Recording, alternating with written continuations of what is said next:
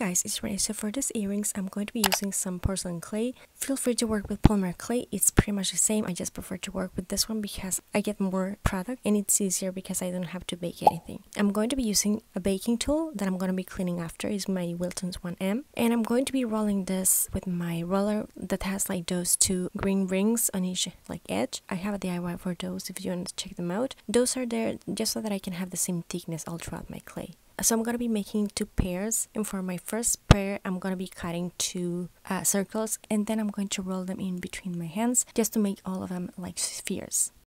And for my other pair that are like the smaller ones, I'm going to be cutting one circle, then folding that like this in half, and then just cutting that with my X-Acto knife just so that I can have like two shapes from that. For all of them, I'm gonna let them dry for a bit because this kind of clay hardens with air. But if you're working with polymer clay, this is when you do this and then you bake. But I'm gonna be taking a couple of sewing pins, gonna be making a couple of holes in the middle, and then I'm gonna let them dry.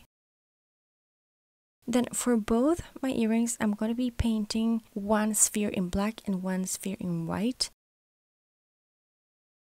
I'm going to be using this toothpick to make tiny dots, and I'm using this toothpick holder that I do have the DIY. This is just so that I can grab the toothpick easier, and it's pretty handy. But I'm going to be adding dots in a polka dot-ish pattern. It's kind of tricky to do this because the shape is like round in flat surfaces. I feel like it's easier to paint a polka dot pattern, but you know, do the best that you can. If you make a mistake, if you misplace one dot, it's not a big deal. It's not really that noticeable. For my smaller ones, I'm going to be using the same toothpick holder, but I'm going to be using this other option on a toothpick that I do have the DIY. I show you how to make bigger dots using a toothpick, and so I'm just going to be using that toothpick to make bigger dots. One is going to be white with black dots, and the other one is going to be black with white dots. Finally, for all my earring charms, I'm going to be adding some gloss. This is by Sculpey, and I'm going to be giving them a couple of coats. This I'm going to be using, this is pretty random guys, but I had this like dog color things, and they came with this things for their names, but instead of like their names, they came with like the brand's logo with like this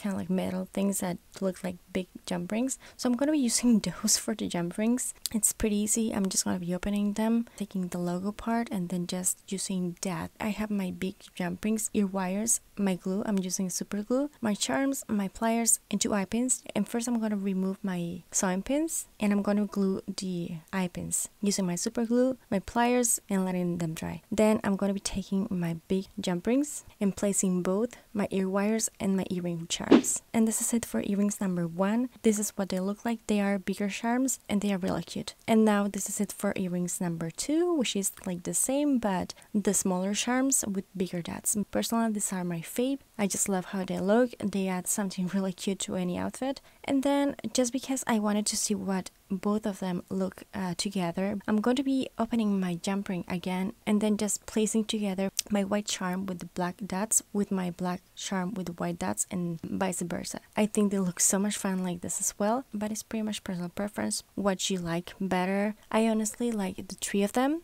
each one for different occasions. But yeah guys, I really hope you like all of them or one of them. They're actually pretty easy to make, lightweight, affordable.